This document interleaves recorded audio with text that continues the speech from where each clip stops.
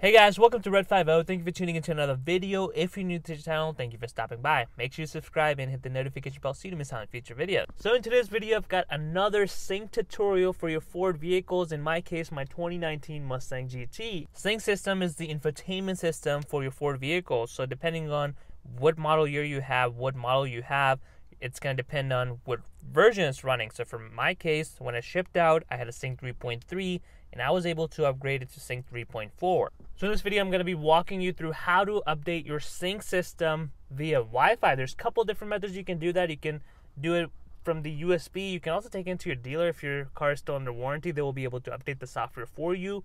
But Wi-Fi, in my opinion, is probably one of the easiest way to upgrade your Sync 3 system.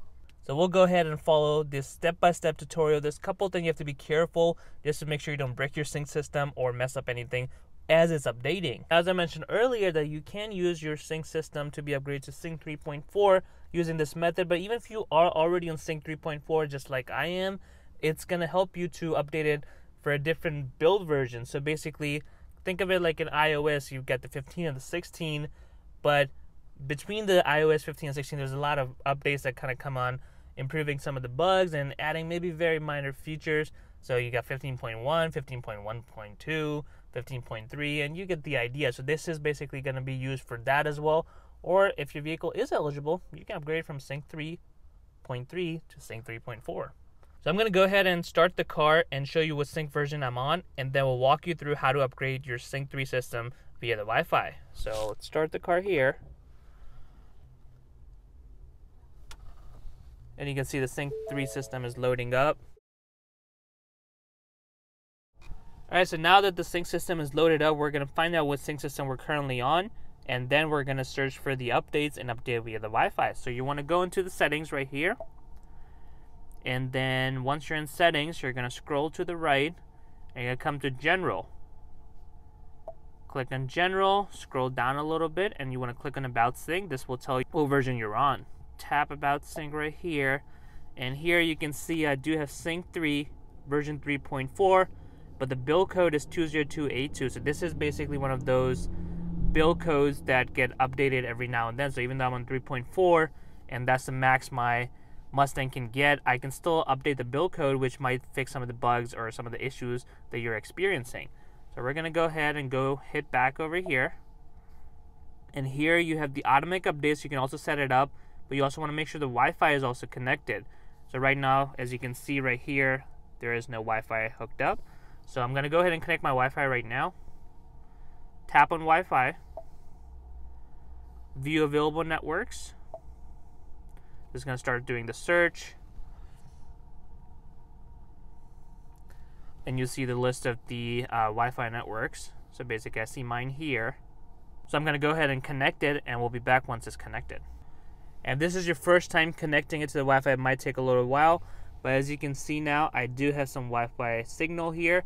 And now we're going to go ahead and update the Sync 3.4 version for my 2019 Mustang GT to the latest sync system available for this specific vehicle. So here you see the automatic updates. We're going to tap on it here, and you have a bunch of different options. It also says what the last update version is. That's when I updated to the Sync 3.4 system.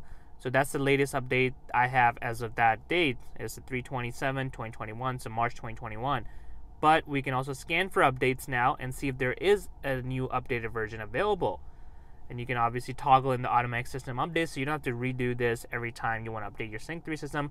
It's going to do it in the background, which in my opinion is very good. So I'm going to go ahead and scan for the updates. It might take a little while, depending on how big the update is. For me, I'm just doing from 3.4 and just change the build code. So the update shouldn't be that big. But if you have older sync version, the update might take a little while if you're going from 3.2 to 3.4 or something like that. Alright, so I'm going to click on the scan for updates now.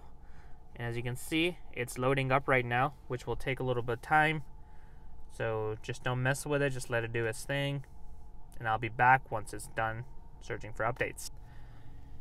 Alright, so it's done searching for the updates, and you can see there is an updated software version that I can have. and it's going to be a latest version. So it's downloading it currently, which will take a little bit of time. Like I said, depending on how fast your internet is and where your vehicle is located, in terms of where the Wi-Fi is, it might take a little bit of time. And that's one of the things I want you to be careful. If you don't have the strongest Wi-Fi, you want to make sure you can either park your car in the garage or you have a hotspot or something, because you don't want to mess it up as it's doing its update, because that's gonna if it stops mid-update, that's not going to be pretty for your sync system. So make sure you have a strong Wi-Fi connection. If you think your Wi-Fi is going to be spotty, then I suggest you try out the USB version, which I'll have a tutorial on later on as well. As far as I know, it does update in the background as well. So even if you shut off your car and you turn it back on, anytime it detects the Wi-Fi, it's going to start updating it for you.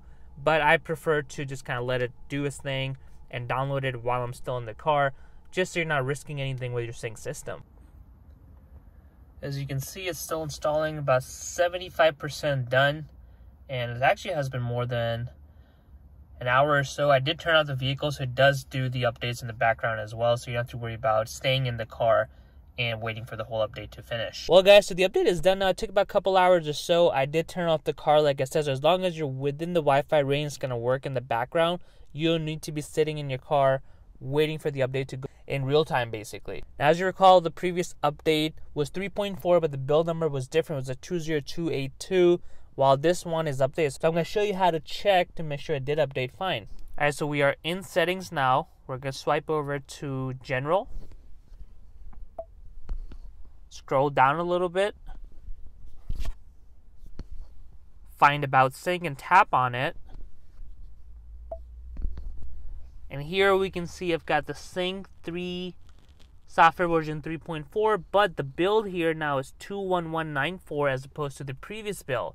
That's how you know the update went successfully and there's no issues now with the update. So that's how you pretty much upgrade to the latest and greatest sync software available for your vehicle via the Wi-Fi method. Of course, you can do it via the USB as well, but I think the Wi-Fi is a lot easier as long as you have a stable connection. You just have to keep in mind that while the update is being done, you are within the Wi-Fi range. If you do go drive away or something, it will resume the update after you're done or after you're back in the Wi-Fi range. But I just like to have everything finished before I leave, just to make sure there's no issues mid-update.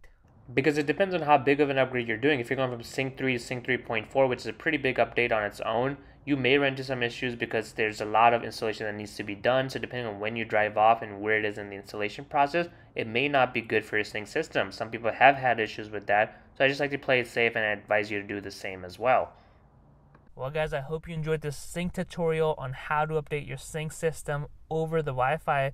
I'll have a USB version coming as well. So if you don't have a strong Wi-Fi connection, you're not in the range with your Wi-Fi, then you can also try the USB version. I hope you enjoyed this video. Make sure you smash the like button and comment below what you think about the latest and greatest Sync 3.4 version. As always, subscribe to Red 50 for more videos.